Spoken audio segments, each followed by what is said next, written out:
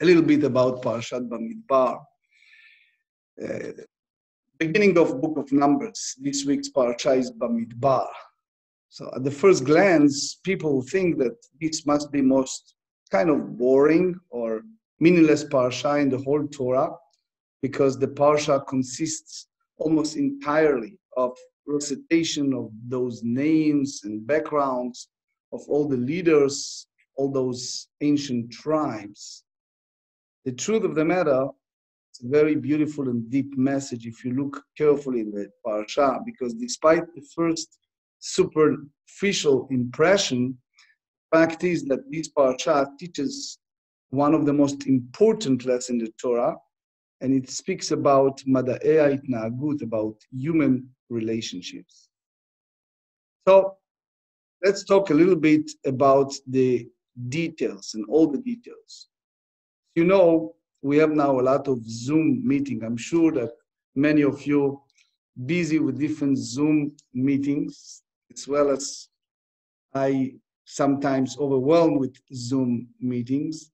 And this week, I have the privilege to teach not only in our school, in our Hebrew school, but also in some places a virtual teaching of children and private tutoring.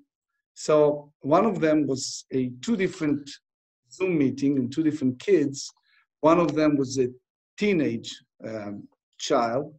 So I look at that child's bedroom background, and what I see in the wall was very interesting. It was a very large poster of pictures. Guess what? It was a sports idols and rock singers, those new rock and roll and movie stars. Later, that particular day, just day before yesterday, I have this virtual lesson with another home, different state, and they asked me to help. So that was quite observant family. And the background of the other child, it was a poster type, a pictures of ancient biblical people. It was one of them was the prophetess Deborah in the book of Judges. And I wasn't sure. I asked the students, and sure enough, it's Deborah. And there was another picture, and I asked, who is that? And the child said, this is Nachshon, the head of the tribe of Judah, who was the first to jump into the Red Sea and depending solely on the Almighty to protect him. And throughout the lesson, I was so impressed. He goes over all those names and he explained to me all these great pictures of the heroes in Jewish history.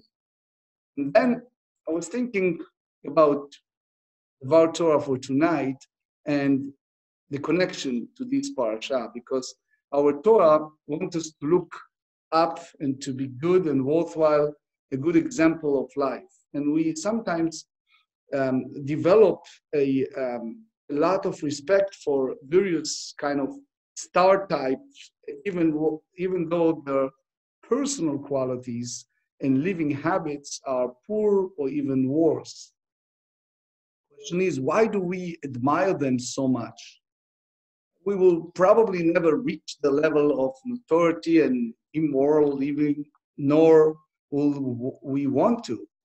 So yet the type of role models we present to our children, to our grandchildren, have an overwhelming effect on the kind of people they become. Our Torah wants us to respect high quality, moral people who are totally just and righteous in their behavior.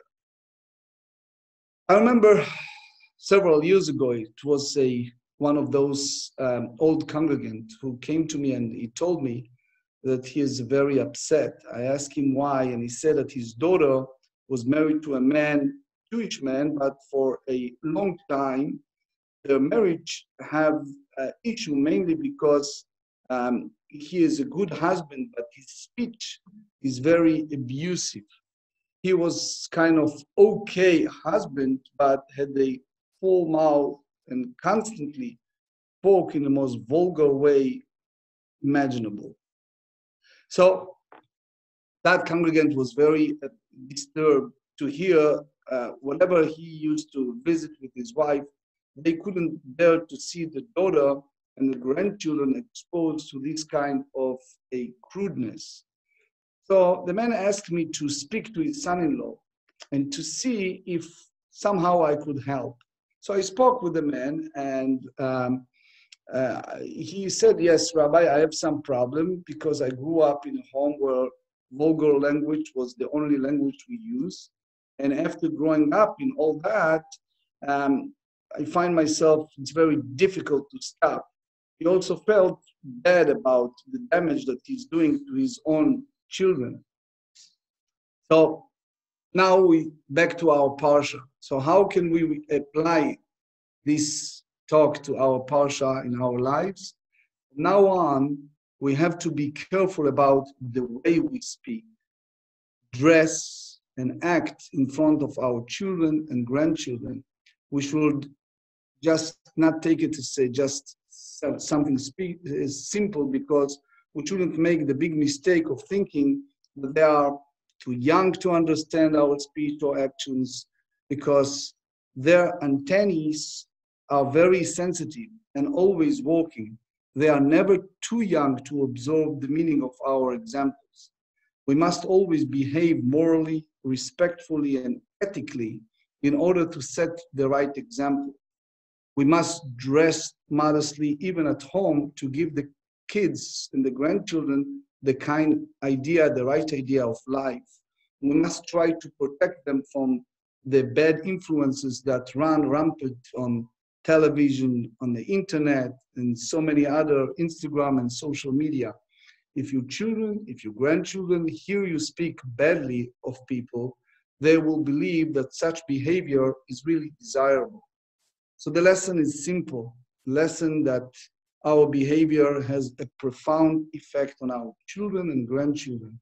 We are the main role models for all of the rest of their lives, just as our parents were for us. So we must always keep in mind the kind of example we want them to follow. We must be very clear about what kind of people and lifestyles are worthy of our respect. That is the important message of Bamidbar.